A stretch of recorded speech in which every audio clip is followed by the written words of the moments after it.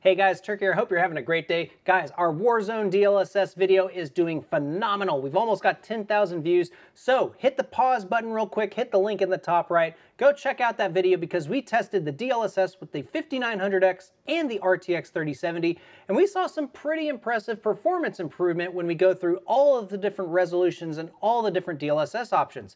However, I have seen a lot of you guys' comments and have been interacting with y'all over there that there's still some confusion as to what settings you should be using, and there's actually a little bit of drama going on with some other YouTube videos, and I wanted to address some of those topics in today's video as we continue our deep dive into DLSS inside of Warzone.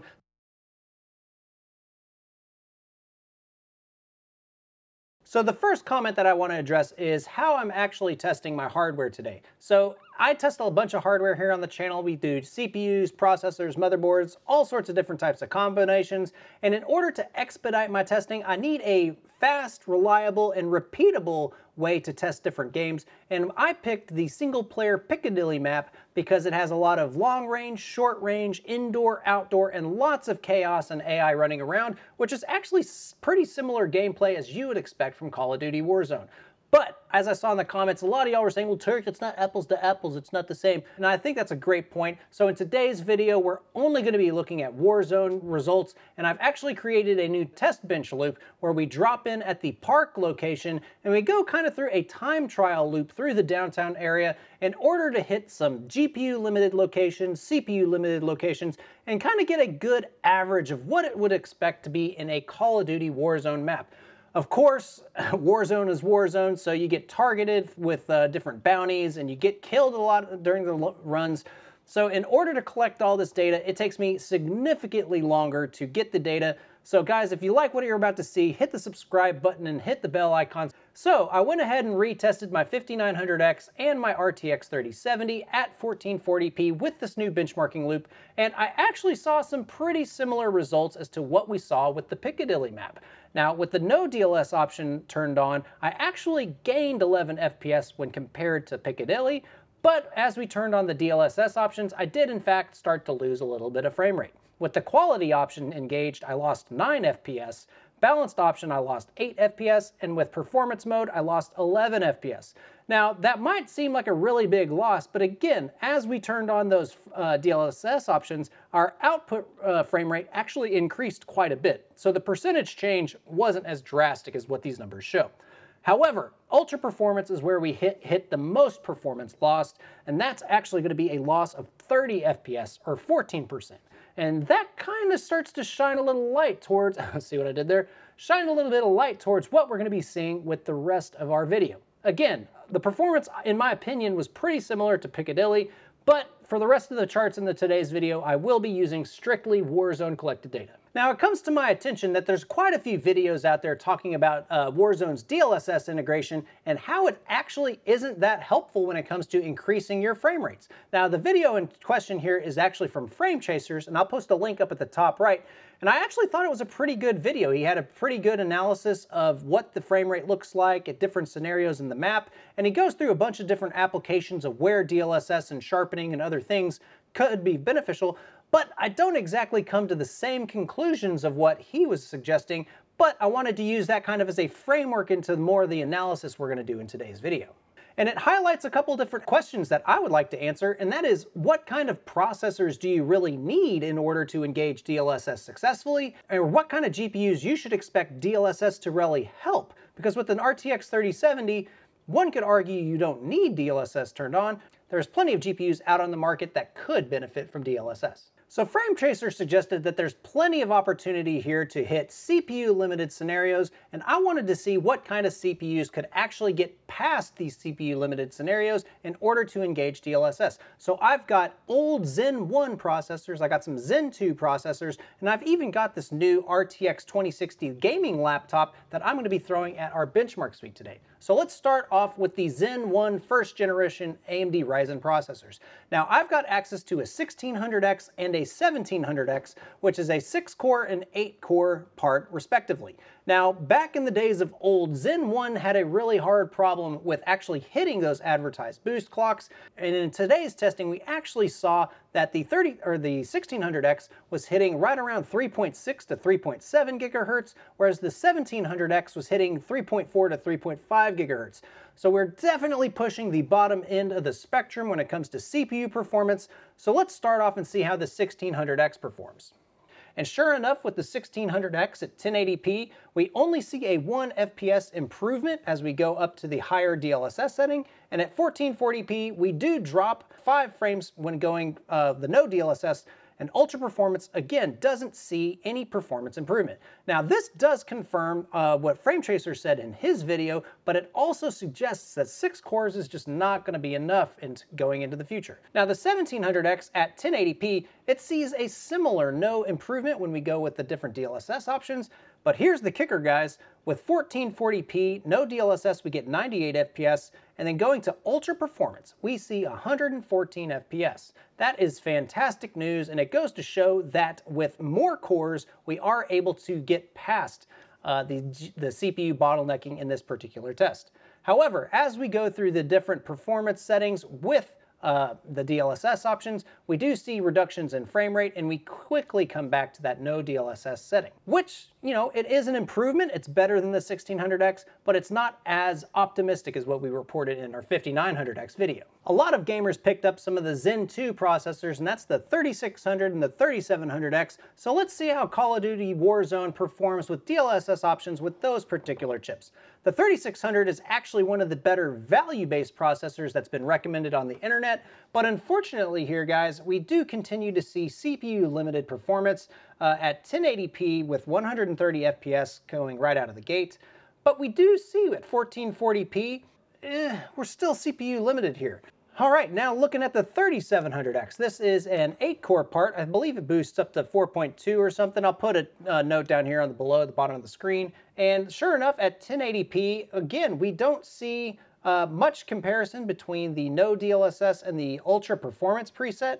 But when we use quality, balanced, or performance mode, we do see frame rate improvements. Granted, they're pretty unstable, which does suggest that we are in fact still CPU limited in this particular test loop.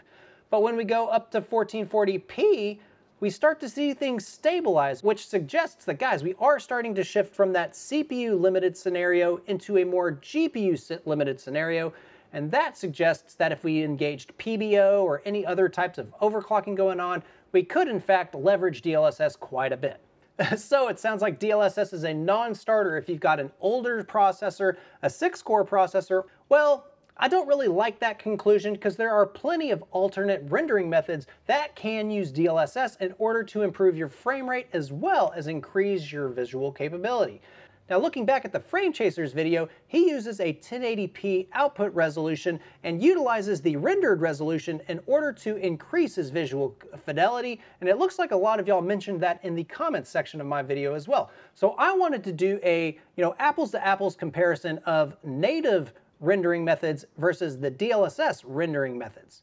Now, that's where things start to get a little bit tricky because it's pretty straightforward. You got a 1080p output resolution, you have a 4K render resolution. Your GPU is going to be doing what 4K is doing, right, when you're talking native resolution. But with DLSS, if you have a 1080p output resolution and a 4K render resolution, once you engage DLSS, you're actually using some other rendered resolution in order to create that 4K render. Again, that's really confusing, but I did provide all of these different videos, and we're going to go through them step by step and show you guys what the performance impacts are between native scaling and DLSS scaling.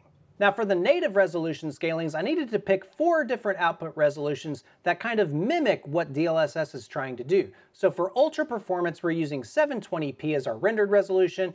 For performance mode, we're using 1080p. Now, there's not a lot of information or definition towards the balance setting, but the best that I found was 1252p. And of course, for quality, we're going to be using 1440p as our render resolution. Let's take a look at the performance real quick. So for 1080p with a 4K render resolution, we are hammering our GPU and getting 80 FPS on average. But when we change it to ultra performance or 720p native render resolution, we see an impressive 135 FPS coming from the output. But here is the fascinating finding, guys. As we increase our rendered resolution, we are seeing improved FPS performance, and that's because we are no longer CPU bound at that 720p render resolution. We're shifting towards higher render resolutions, which lean more heavily on the GPU to produce the frames, and thus giving us better performance, which seems kind of counterintuitive, right? But the numbers aren't lying here, guys, and as we get up to, I think that's the balanced setting at 1252p, we actually hit that climax of 142 FPS, but unfortunately, since we're using the native rendering scaling here, we do see that FPS start to drop with 1440p and ultimately at the 4K resolution. And I will admit, guys, the raw 1080p 4K render does look pretty dang good. So does DLSS do a better job of doing upscaling as opposed to Call of Duty's engine performing the same task? Well, it goes to show you that actually DLSS performs 10% faster than the native resolutions, and we get to see actually pretty decent scaling all the way up to the quality preset. And in my opinion, the quality looks significantly better than the native resolution. Again, we're starting to see the CPU bottleneck shifting from the ultra performance preset all the way up to the quality preset, because at DLSS at that level, we are rendering at that higher resolution. So we get to leverage even more of our GPU while getting the CPU out of the way. Now let's talk quality really quick. Ultra performance, honestly guys, looks like hot garbage. I do not recommend you guys use that setting. So guys, I wouldn't even consider ultra performance for a setting in this game. And to put it even further, performance, it still looks pretty bad. I know Frame Chasers was really concerned with motion blur with the different settings. Performance mode definitely reinforces that conclusion he came to, so I wouldn't suggest that either. Now, balanced seems a little bit decent, but it is starting to get a little bit of graphical issues going on right there, and I still recommend that quality preset. And it does look like it addresses some of the blur that was being noticed in the native render resolution, but we do in fact get the improved frame rate from DLSS being engaged.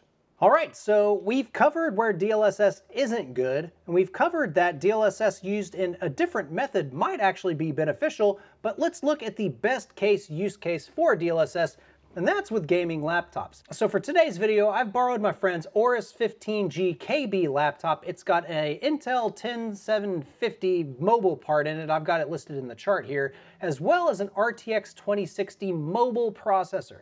Now in last week's video, I said, guys, I really wish I had a 2060 because this would be a great situation for it. And this graphics card is even worse than those other 2060s. So hopefully we do see some pretty good performance when it comes to DLSS, because we've got a pretty decent processor and we've got a really bad graphics card. So let's see what DLSS has to show. So for no DLSS on this 1080p laptop panel, we are able to get 82 FPS on average with 57 FPS on the 1% lows. But guys, this is why DLSS is so awesome. Going into the quality preset on DLSS, we're able to gain an additional 20 FPS while only sacrificing just a little bit when it comes to graphical quality.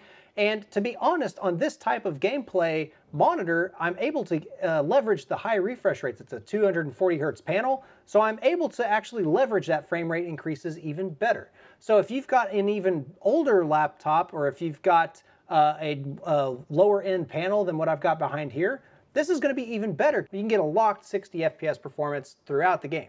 And to reinforce my previous video, we see excellent resolution scaling across the board with this RTX 2060 mobile part.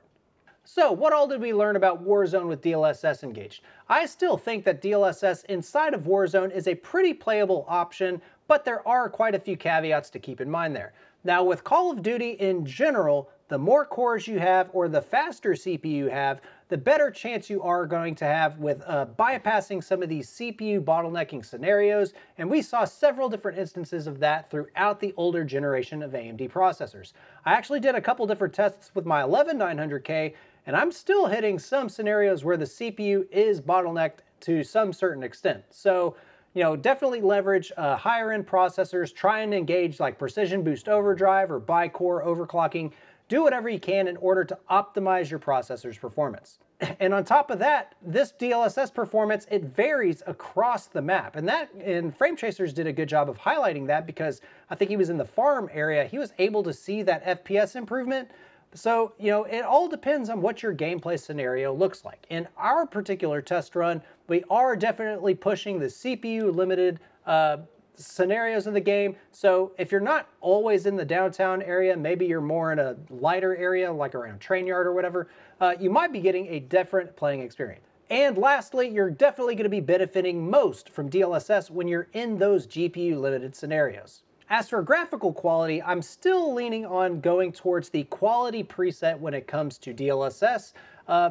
Balanced is okay, but I'm definitely thinking that performance is going to be the sweet spot when it comes to increasing your frame rate, as well as decreasing the motion blur and that perceived, you know, fuzziness that you might be seeing from some of the other settings. We also showed that with different optimizations and different rendering techniques, you could probably optimize your experience to tailor your particular rig. So, you know, take my examples as kind of like a benchmark as to what it can do, and then apply that learning to your experience. Test your settings, ask people what they use, and try to see if you can optimize your setup for your particular computer.